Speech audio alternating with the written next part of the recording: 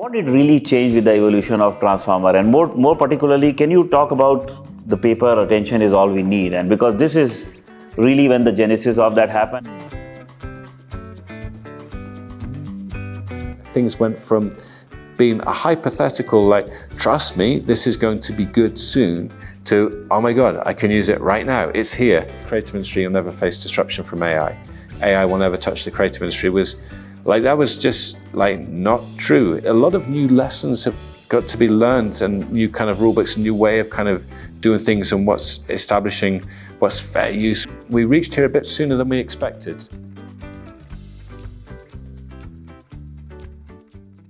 When the paper was kind of like released, it didn't kind of get maybe the traction it actually kind of deserved. It took people a little bit of time to kind of realize quite what was there in terms of this like seminal piece of work, this kind of milestone which people could, you know, this new architecture that was presented that allowed people to do things in a dramatically kind of different way. We should think about some of the things it enabled and how it changed the view that people had of kind of AI. Now everyone is kind of familiar with the term large language models. Now, before large language models, there was, say, just language models, and there would be this incredible work that was happening, but it was a particular task to do with what we'd call abstractive text summarization, which was really like paraphrasing. Like, so here is like a one-page rant from Naveen, our CEO, at me for doing something wrong, and I wanted to kind of get maybe the summary of it. If I passed it through a language model, the actual kind of output in those kind of early days wouldn't be that great. It would kind of like jumble things up a little bit and the initial quality, and it wasn't really usable. I couldn't use it as is.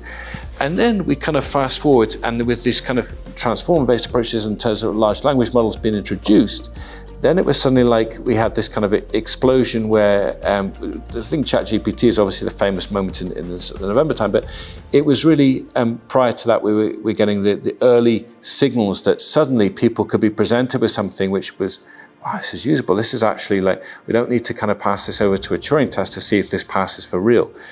Everyone could suddenly see that the output from these models was like usable, and it was like you then had this flurry of people like, I wonder if I can get ChatGPT to write me a rap song in the style of Michelangelo to Albert Einstein, all these different kind of like crazy use cases, but the output was suddenly real and people could actually see it and use it. And I think that was perhaps this sort of transformational moment where things went from being a hypothetical, like, trust me, this is going to be good soon, to, oh my God, I can use it right now, it's here. And I think that really sparked so much imagination and that kind of creativity of what would ultimately the use cases be. It was always that hesitation. And there wasn't really like, there's almost the skepticism of like, is it going to kind of be real? Is this sort of like, is it sort of like a sort of like an NFT, which has obviously its kind of place in the world, but you know, whereas is it kind of like a blockchain where you're kind of,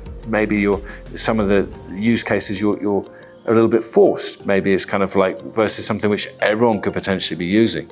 And I think that was the real difference that we kind of saw.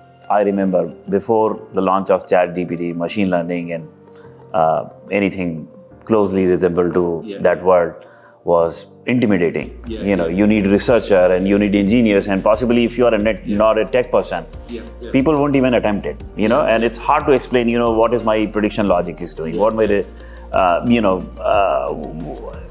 how even I'm computing my margin and all that, you know, so it always sounded very complex and it was hard to explain it to non-engineering people. But what ChatGPT does, I could see that, you know, from child to anyone, it just removed that barrier, right? It sort of just made it an even field for everyone. Whilst that happened, there was also this incredible work happening when we think about kind of images being kind of created. Suddenly it was like, oh my God, that looks real. Like surely that's a photo, isn't it? Or like, and it was just kind of incredible. And I think that in the past, it's like industries that we didn't necessarily think would be disrupted.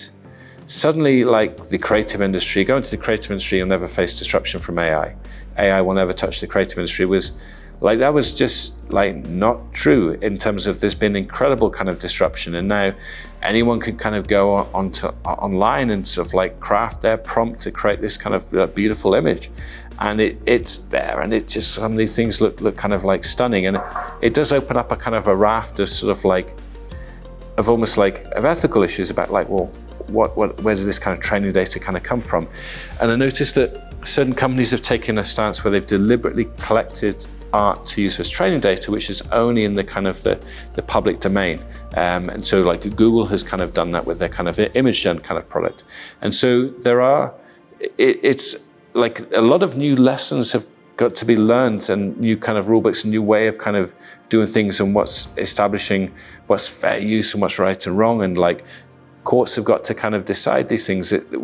I think we reached here a bit sooner than we expected, and we didn't necessarily, as an industry, have all of these answers solved. And I think some of them are still kind of playing out now. A lot of foundational models are there. We work with so many of them. There is OpenAI, there is a Gemini family of models. You have Llama and Anthropic, Cohere, and Claude, and recently all coming up. How that measurement is happening in your world? How you are making a call, which one to choose?